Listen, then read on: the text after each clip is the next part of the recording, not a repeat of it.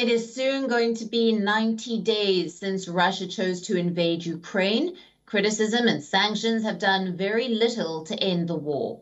As cities fell in Russia's control, residents and local fighters have been held captive, and some have even been brought to Russia as prisoners. So authorities in Kyiv are trying to strike a deal with Moscow on how to bring Ukrainians back home, because reports suggest they are not being treated fairly and might even face tribunals. But Russia seems to have a different plan.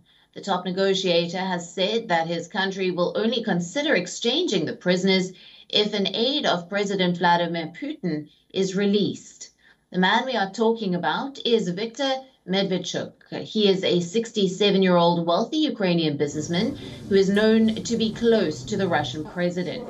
Now, he escaped from house arrest after Russia's invasion, but was rearrested by the Ukrainian forces in mid-April. Talks have been on and off since March, but they haven't proved very effective. Even then, Ukrainian President Volodymyr Zelensky believes that dialogue is the only way forward. The Kremlin tried to surround the neighboring nation from almost all sides, but after facing defeat, the war has culminated to exactly where it started, the eastern flank. Now, this is how the war looks in Ukraine right now. A majority of the eastern flank has been captured by Russian forces, and the latest win in Mariupol has extended the stretch till Kherson. There are ongoing fighting in pockets of Donetsk and Luhansk. On your screens is a small city called Severodonetsk, which is a region in the Luhansk Oblast. It is the final Ukrainian strongpoint. So the Russian forces are intensifying their assaults. And because of this, Ukraine has ruled out a ceasefire or concession.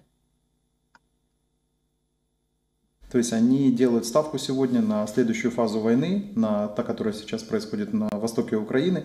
Они хотят зафиксировать какие-то свои военные успехи. Безусловно, у них военных успехов не будет, учитывая ту помощь, которую нам оказывают сейчас наши западные партнеры. Успехов не будет, но война немножко затянется. И, соответственно, переговорный процесс, опять же, будет актуализирован в тот момент, когда Россия наконец-то начнет понимать, что войной она свои цели, какие-то там условные цели, не достигнет.